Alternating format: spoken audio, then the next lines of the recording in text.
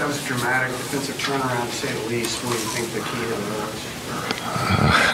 that was? Did they come in already? Yeah. What did they say? Well, Luka said what Reggie said. He was like, yeah. That's what Reg said. That's what Luka says. No, I thought they played for 48 minutes. I thought even the group that was in at the end played with energy and effort. I think there was clarity of what we've asked them to do in this game plan, and they responded. It wasn't me calling them out or, saying we had a walk-through shoot-around during the game against Atlanta. I just think they were you could see they were flying around. So now we got to hold them to that standard. So what's preventing them from doing this every game? Sometimes they could be tired or upset. I don't know. I think it's the journey that all teams go through of trying to find identity, trying to find continuity, trust. And I think sometimes you don't have to lose, but you do lose, and you find out the character of that group in that locker room. And I thought they responded. What do you think of the impact that Dwight made tonight? Oh, he was great. He was great. He both ends, the energy. He's never going to be talked about as someone scoring 10 to 20 points a night, but just the energy and effort and just doing all the little things. I thought again he did a pretty good job on Bam. Bam's an all-star in this league. He's tough to guard, but I thought he made it difficult. Even Bam made some shots. I thought DP was incredible tonight. What did you think of the small lineups? They were all right. They were good. They were good. They were good. I mean, that group's played with each other. They understand what they have to do. There's no indecisiveness of just they play, they talk. The deflections were probably the highest tonight. Just running guys off of threes, just the extra effort was there. It was kind of, reminded us of last year at the end of the season, playing like that effort. You mentioned that you weren't the voice that called the team out defensively, and it didn't need to come from you. Who is the voice that is emerging as the one that's calling? Yeah, I thought Doe said it, after the game, and then, yesterday, that our defense has to be better. I thought Maxi's voice yesterday in film was right on. His voice, some said that's the most he's talked in the time that he's been here, but it was right on. Watching film, he said a lot of stuff that hit home with everybody, and I thought the carryover from that film and on the floor yesterday, and then coming out to do it against a very talented team in Miami that's playing extremely well. You saw it tonight. Where did Luka as a screen setter come from? Well, we did a little of that last year, and we just haven't gotten to it. Just having one ball handler, it's good to have Josh back. Now you have three, and then Josh's playmaking skills. I wouldn't say they're rusty, but he, just getting him back into the swing of things of handling the pick and roll.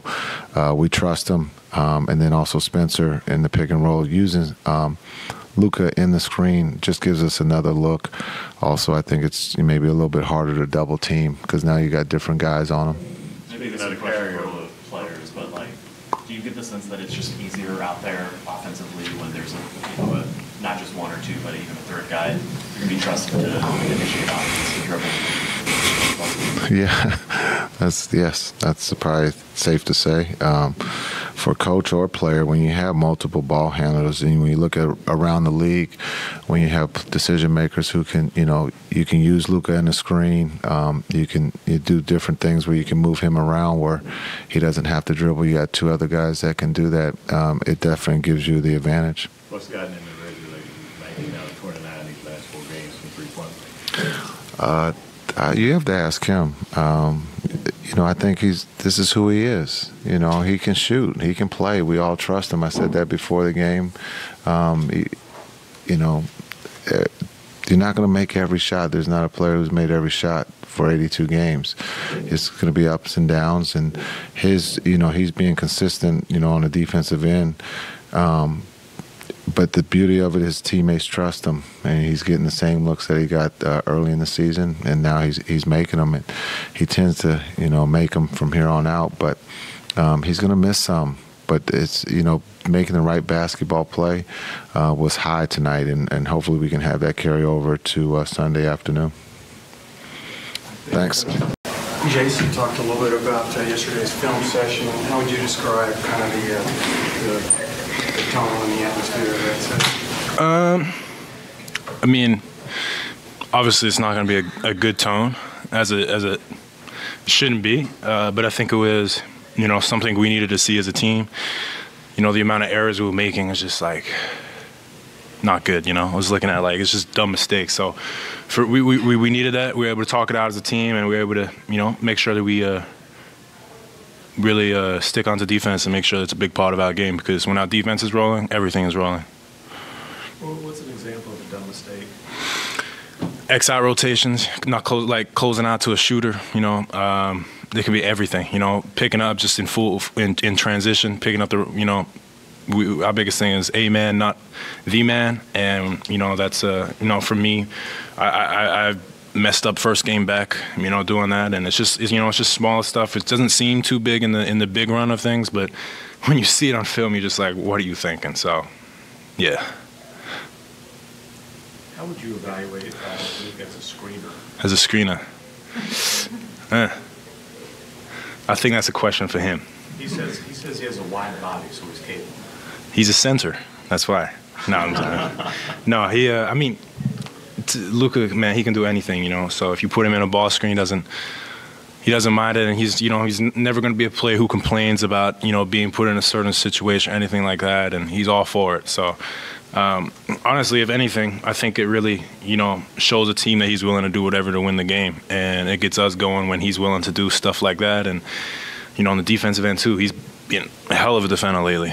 So that's cool to see too. What's it like being one of the other four guys on the court when Luka's getting doubled and picked up full court the entire game? I mean, I feel like I've kind of got used to it now. I feel like mostly every single team has started to double him, so. It's it's weird because sometimes you don't know when to flash, when not to flash. It's just you need to be locked in.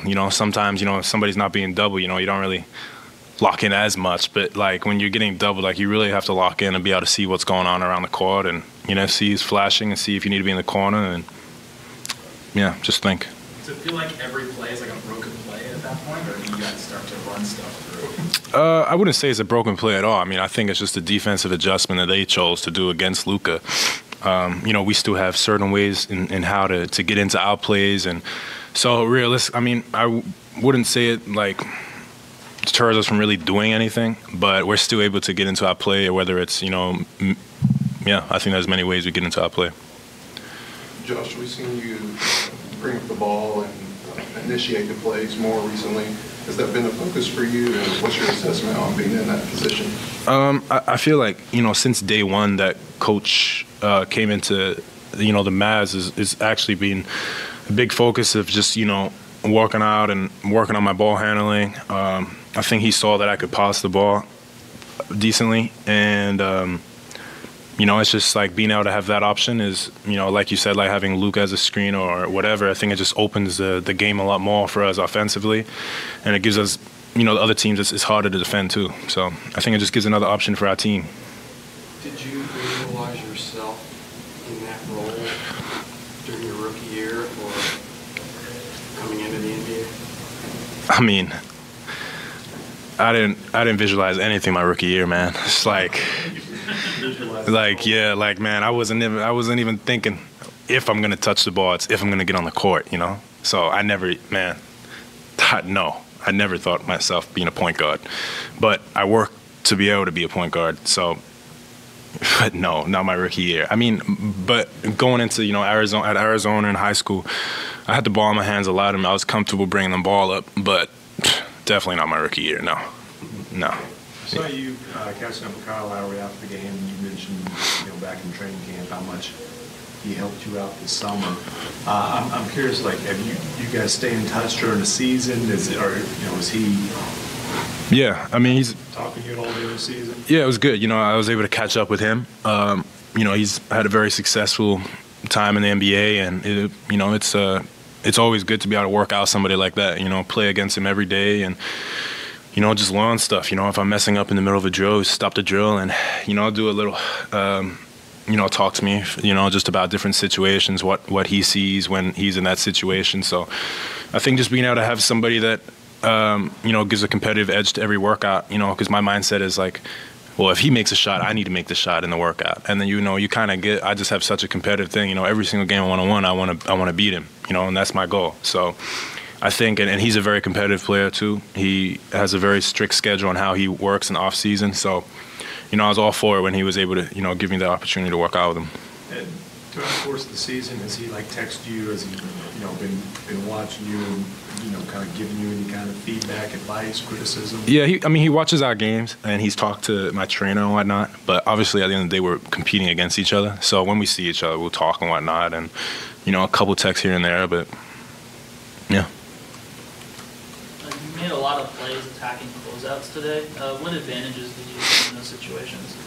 At the start of the game, I think the biggest thing was we were able to get to our corner shots and our three, getting great looks. But it was a second drive that they kind of started scrambling and they didn't know how to particularly scramble out of it. So my goal was to try to just see what their second rotation was, and I trust all my guys in shooting the ball and just kind of giving them that, just another drive.